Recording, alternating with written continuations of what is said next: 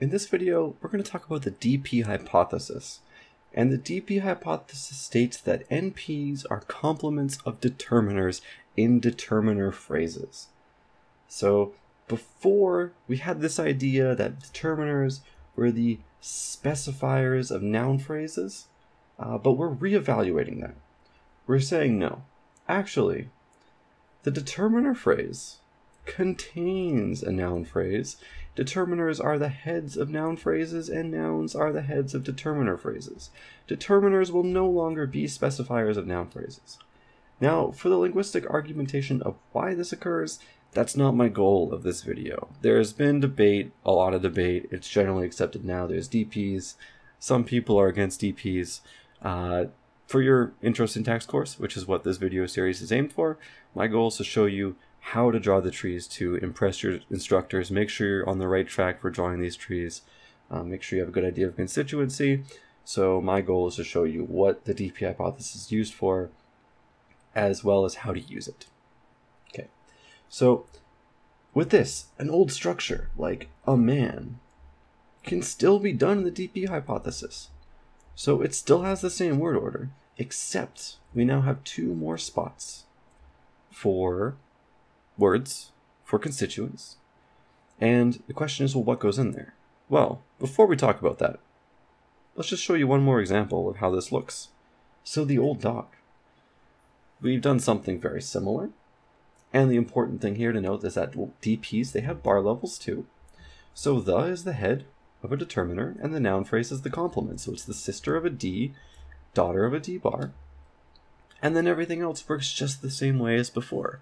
Again, let's remember that this triangle, which I'm going to start using more frequently now, just means that everything below it, all the structure below it, we're just kind of ignoring it. So in this case, we could have written AP, A bar to A, but it's a little bit, it's a lot to write, so we just abbreviate it with the triangle. Okay, so again, what we notice here is that there's still two positions left. There's this position for the specifier of NP and the position for the specifier of DP. So what's going on here? Well, possession is going on here. I've been avoiding possession structure because I don't want to introduce a possessive structure when I'm just going to reevaluate it in 2 hours into the series. Okay, so let's say we want to write something like John's car. Well, now we can do it. So actually, this possessive S is the head of a determiner phrase. And we think of this as the specifier of the DP is the possessor, while the complement of the DP, or the D, is the possessed. So John is going to be the specifier of the DP, which is another DP in itself. And the car is the noun phrase. That is the complement of the determiner head. Okay, so let's do this. Let's do the dog's collar. So when we do our possession structure, we're actually going to set things up a little bit more than we normally would. So we have this base structure, and I'm going to draw this base structure. So this apostrophe S is going under D, and then we can fill out the rest. So for instance, the dog is the DP and the specifier of the DP. It is the thing, or it is the possessor. So the dog is the owner of the collar. Okay, so what does the dog look like under this? Well, there is no specifier of this DP. This D bar, the head of the D, is just the, and then now the noun phrases are complements of determiners. So dog is the complement of the. And this just goes down to an N bar and N for dog. We now have this apostrophe S as our possessive S. And then the thing being possessed, the collar, is now the noun phrase. So we have collar here. So this could be the dog's collar. And if you haven't noticed yet, which you may have, we could have another specifier here, right? We could. Let's imagine that we want to say the owner's dog's collar. Well, we can do that again, right?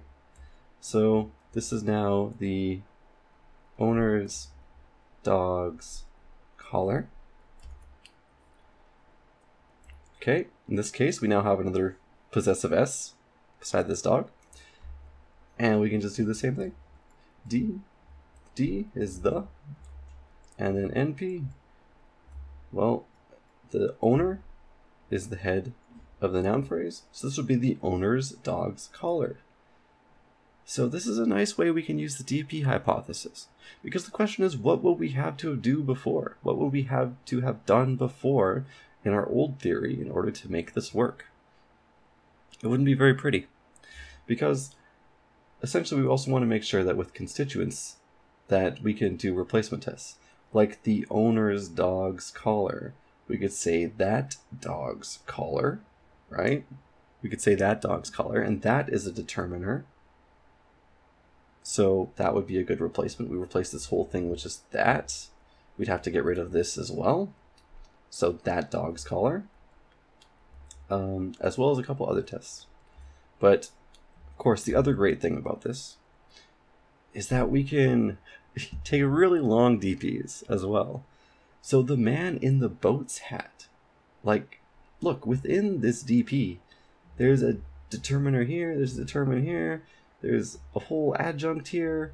There's a lot going on, but somehow we can still do this possessive S after this whole noun phrase, after this whole giant determiner phrase. So let's set up our basic constituent structure here, our tree structure here. D bar, D, this is the possessive S. Finally, the NP. Okay, quickly, hat, that's the thing being possessed. Let's just fill this out fast. This is hat. So something's hat. The man in the boats. Okay, so the man, again, you know, this is just determiner head with a NP complement. So the man in the boat. In the boat is an adjunct. It is a description of the man. So let's not forget our bar levels here. We still have to do bar levels. And of course, this is the man here. And then in the boat. So in the boat, in is the head of the prepositional phrase. The boat. Once again, we're not using NPs anymore, are we? No, these are DPs. So there's a DP as a complement of the preposition here. So the man in the boat. And once again, it's a D bar down to D, which is the, which takes an NP as a complement, which is boat. I drew a little bit too big for the bottom of the page. Hopefully that is legible. But again, this is our hypothesis now. We can now do possessive construction, and everything else is pretty much the same as before. In fact, if you get into more advanced syntax and you learn some movement, which we'll be doing later, just not quite with NPs and DPs, you will also sometimes make use of spec NP.